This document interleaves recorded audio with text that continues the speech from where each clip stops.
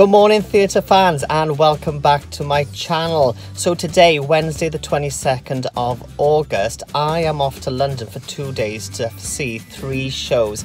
I am off to see Fun Home at the Young Vic, The King and I at the Palace Theatre tonight, and tomorrow I'm going to see my all-time favourite musical, Little Shop of Horrors, at the Regent's Park Open Air Theatre.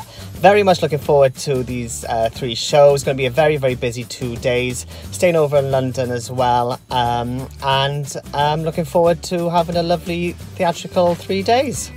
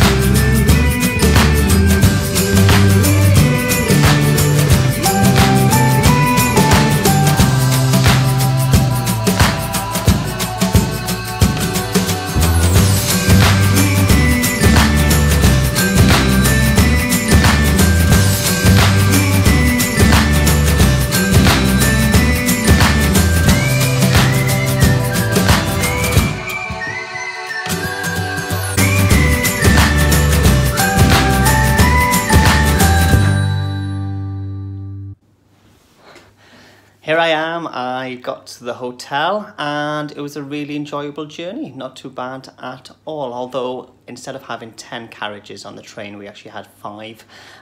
There wasn't any seat reservations. Luckily, I didn't have a seat reservation this time. I actually got my ticket last minute.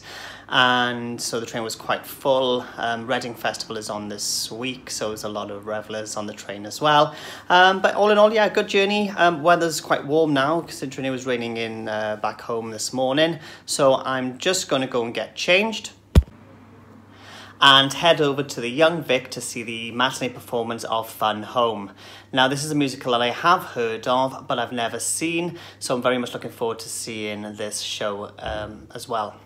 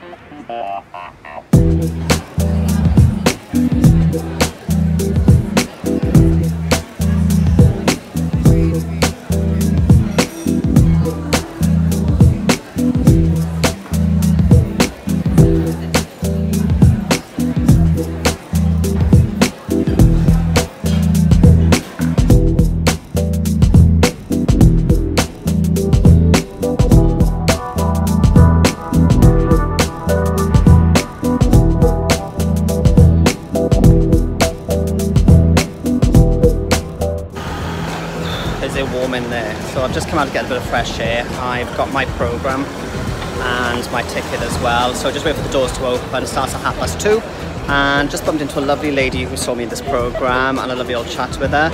And yeah, I'm really in a good mood to go and see the show, and I'll let you know what I think of it after. Okay, so the performance matinee of Fun Home at 2:30 has been postponed due to a technical problem. What that problem is, I don't know, but they said it's going to take about 45 minutes and to come back at 3, so I'm actually waiting outside, chilling, because it's very hot out inside, to get a bit of fresh air and hope that the show does go ahead at 3. Luckily the show's only an hour and 45 minutes, so I've got plenty of time between this show and the next, but it's a bit of a pain, so just hanging around waiting because nobody seems to know what's going on, so we'll see what happens.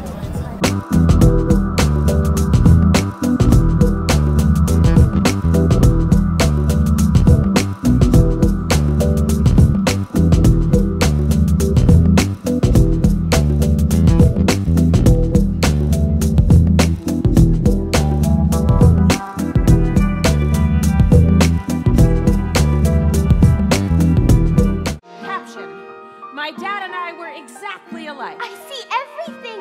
Caption, my dad and I were nothing alike. Maps show you what is simple and true. Try laying out a bird's eye view. Not what he told you, just what you see. What do you know that's not your dad's mythology? Bad foundation, twisting floorboards, shoddy pipes, a gaping hole. It's a lot to keep under control.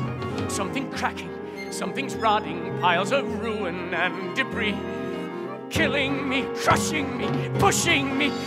But when the sunlight hits the parlor wall at certain times of day, I see how fine this house could be. I see it so damn clear. What's the matter? Why am I standing here? Your swagger and your bearing and the just right clothes you're wearing, your short hair and your dungarees and your lace-up boots and your keys, oh, your ring of keys. I know you. I know you. I know you.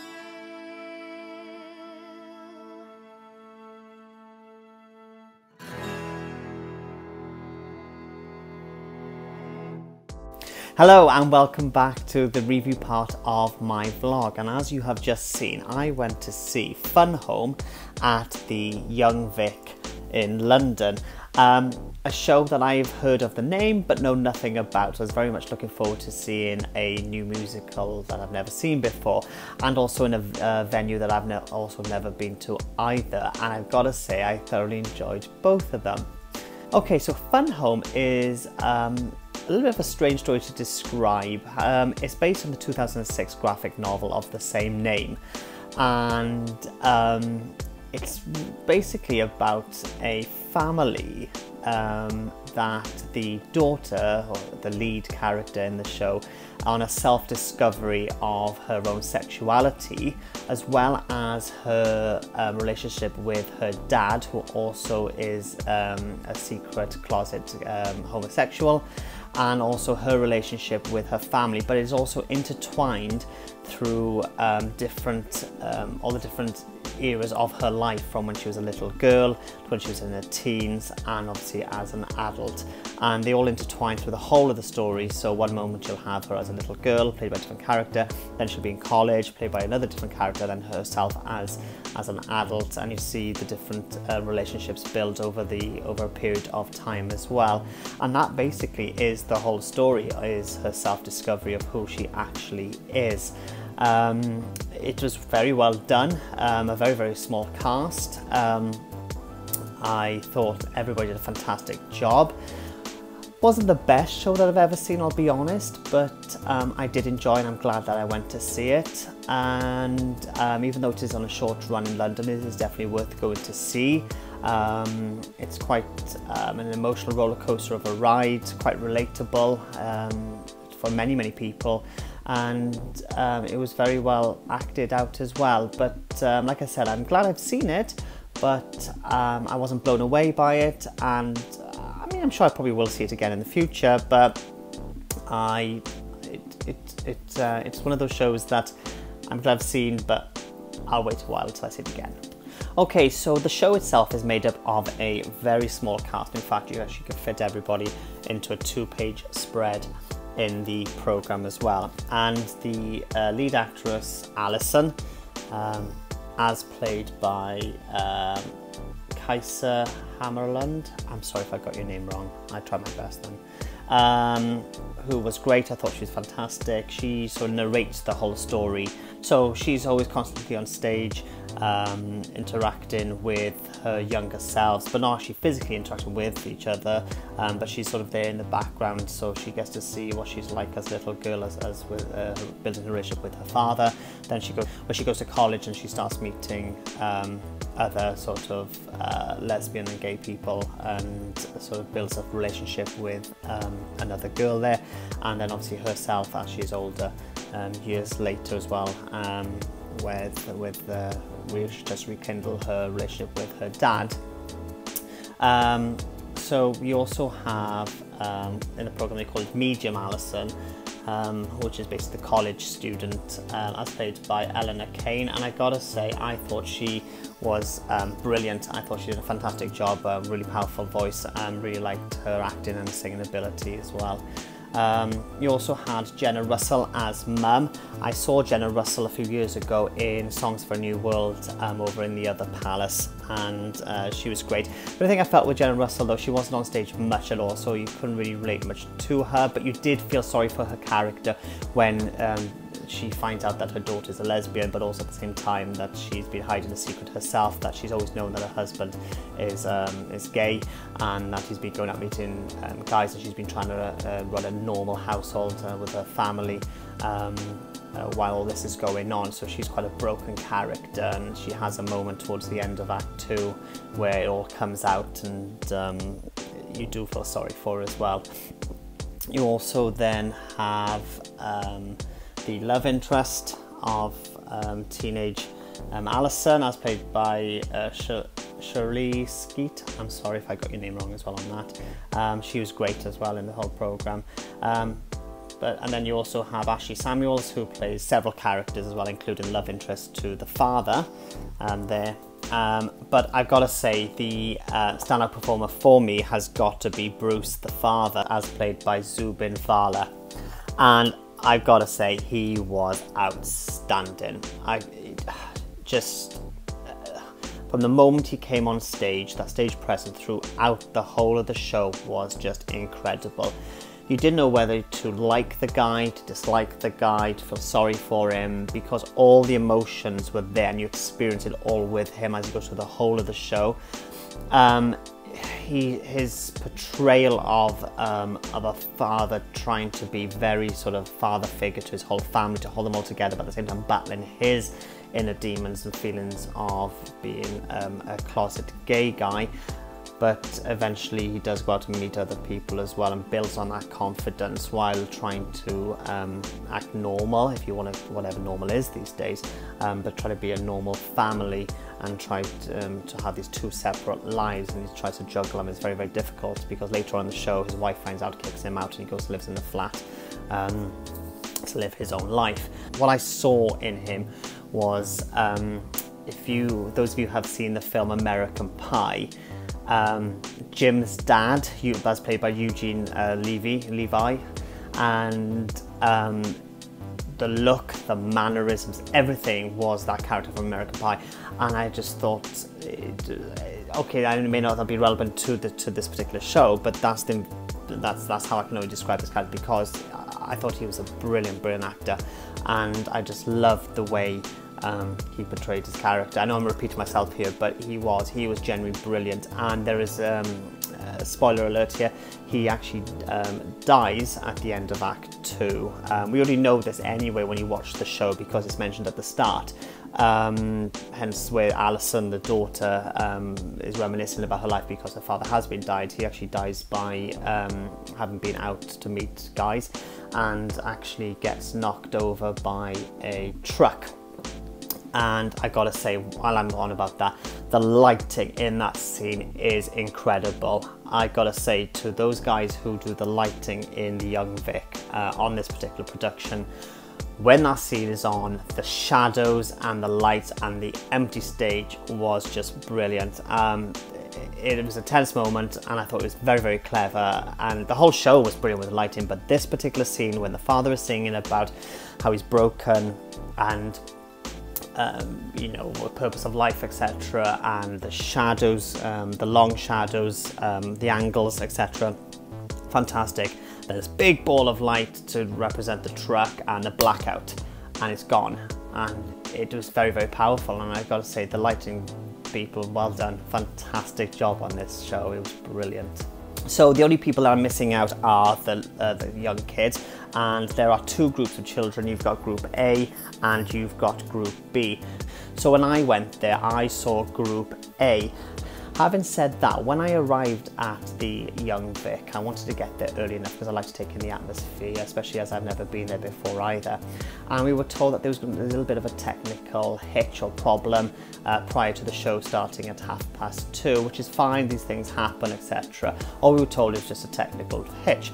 So they said to come back in about 5-10 minutes. So I thought, I'm not going to go wandering. I thought I'll just have a drink at the bar and hang around. So 5-10 minutes came, nothing was happening, nothing was being announced, doors weren't opening, and somebody came out to announce that the problem was bigger than they thought and to come back at 3 o'clock.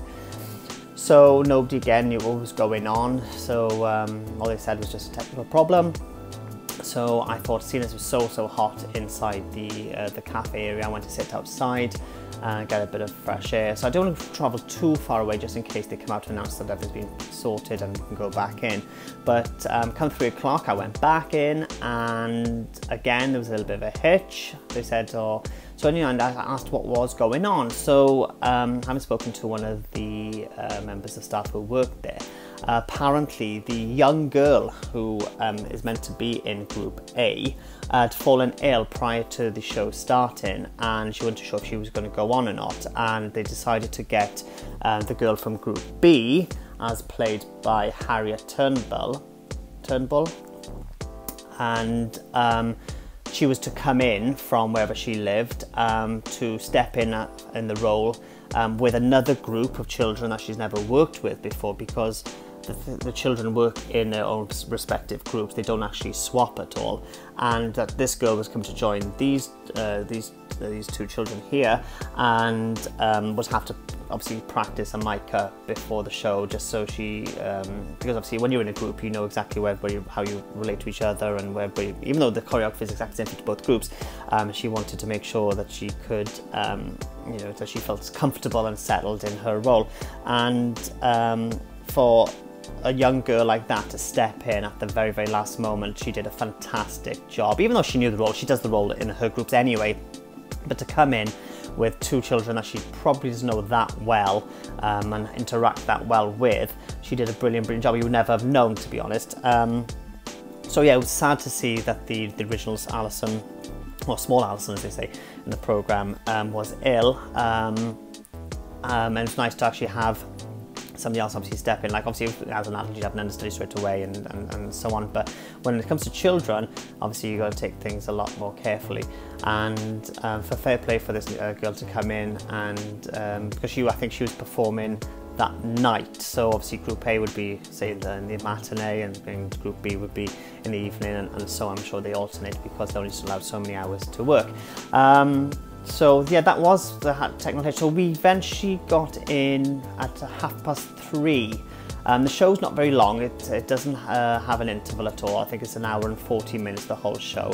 And so yeah, we got in at 3:30. I was a little bit worried because I thought please don't cancel the show because I've come all this way and I've paid good money to see this show. But I understand that these problems do happen, but no, they did say that no, they would, in most cases the show does go on.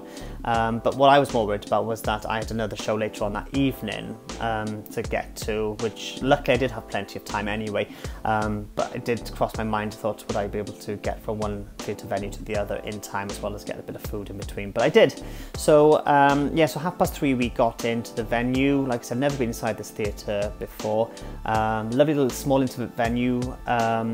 Apparently it does change positions a lot depending on what the show is, a bit like the Southwark Playhouse. This one, it was basically all the rows in one side and the stage on the other, so you're all facing one. It was raked, so every seat was fantastic. You didn't have your own individual seat. It was benches, sort of comfortable benches, the cushion benches, and you had like a number on it, so you sat in your little sort of area. It was sold out. It was packed in there. And so I sat in row D, seat 18, and it was very direct, very central to the stage. And if I'm being honest, any seat in the whole of this theatre would have been a great seat anyway. But I do like to be quite central. Having not been there before, I didn't know where to sit, so I tried to go for something that's very central and close to the stage. Don't like to be too close, but I don't like to be further back either, so I like to be just in the middle. And that was a great seat, and I certainly would sit there again if the seating plan is exactly the same. Yeah, so even though I wasn't blown away by the show, I did actually enjoy it. The music was great. I wouldn't say it was memorable. There were a couple of moments that sort of elements of songs that do stick in, the melodies and certain lines. But I thought the orchestra did a fantastic job. Well, the band rather did a fantastic job. They were on the stage, on the sides, you can actually see them as well. The staging was very simple. Well, it's quite misleading if I'm being honest, because when you walk in, there is obviously no curtain, it's just a stage. And on this stage were all the props and all the set in the centre. And as the story goes on, elements of the set come out from the centre and get into position. They all keep moving around. And what was lovely, there was actually a revolve on the floor as well, which I didn't know about, which is quite nice as well. So by placing the grand piano and the chairs and the bookcases, etc., and you can rotate around. And very, very simple. There was one strange scene I thought in Act 2, which I didn't quite get, if I'm being honest, but I understand why they did it now. A big white frieze came down from the fly tower, and it was literally a big white wall with a door in it, and that was it. And a lot of the action takes place in front of that. In the second act, this is which represents the flat of where the father lives after he's been kicked out of his family, and a lot of the interaction between the kids as well with the dad. And I thought, okay, why are they doing all this scene at the very, very front of the stage with hardly any room? You know, you had all the stage behind. I thought very strange for this just a white frieze to come down. And anyway, lo and behold, the frieze actually does go up, and you're brought back to modern day times where they're obviously a lot older, etc. And to find the whole stage has actually opened up into this big grand house with a chandelier, with paintings, with bookcases, lavish tables, grand pianos, the lot.